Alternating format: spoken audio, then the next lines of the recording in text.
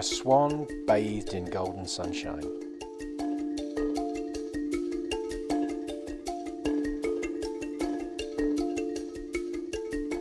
This one has been named Brian by the owners of a private lake, and what a joy to see Brian sailing down the water. Photographing kingfishers is never easy.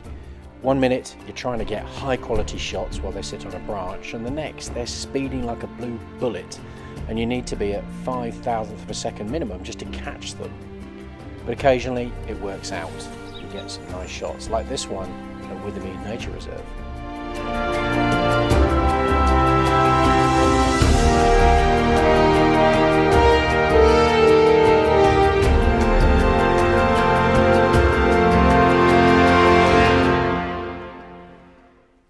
Absolutely no doubt, however, that the highlight of my January was the chance to photograph snowy owls in Massachusetts.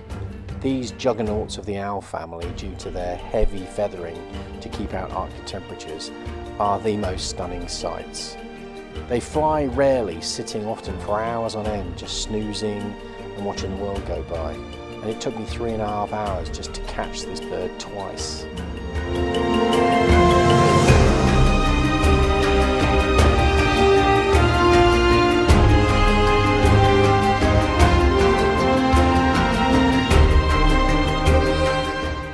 While some wildlife photography is about being premeditated, much of it is about being reactive, like this fox one frosty morning, or this kestrel flying away with a rodent for breakfast as the sun rose over South Stoke.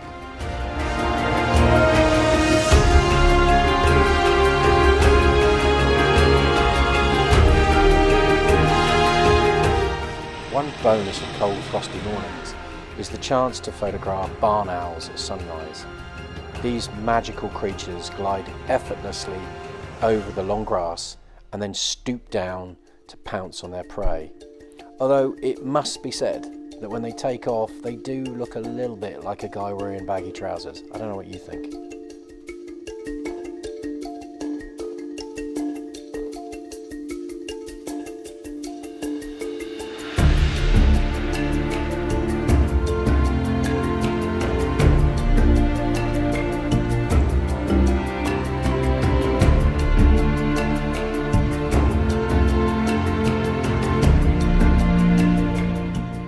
Occasionally, birds stray into this country from other lands. This is a Siberian leaf Pallas warbler, and very, very rare. I was fortunate enough to get to go take some pictures of one, and some squirrels on the way home.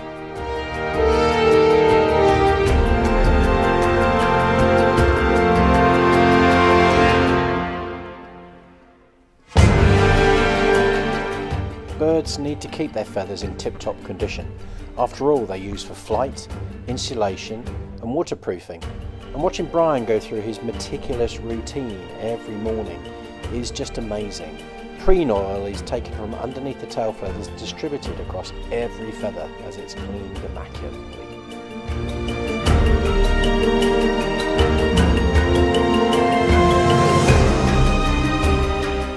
As we head towards spring, it's been another fabulous month, and despite having to dodge the occasional buzzard excrement, Brian will be keeping his eye on me. But you can be sure that I'll be keeping my eye on him too. Thanks for watching.